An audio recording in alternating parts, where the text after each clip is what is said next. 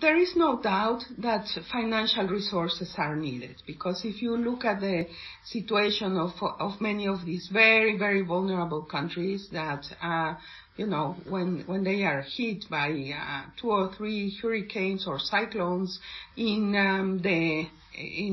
2 months, and big part of their infrastructure is destroyed. Lots of people dead. People, have been fall ill also because of the situation.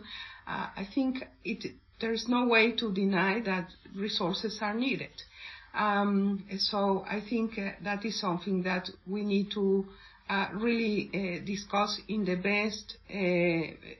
the most open manner, with the best intentions.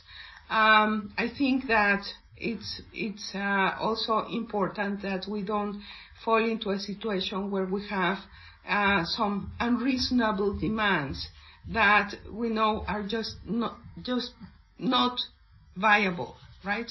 We need to sit together and find the right solutions and the right instruments in order to get those financial resources. And yes, a part of those resources need to come from the governments of the developed countries.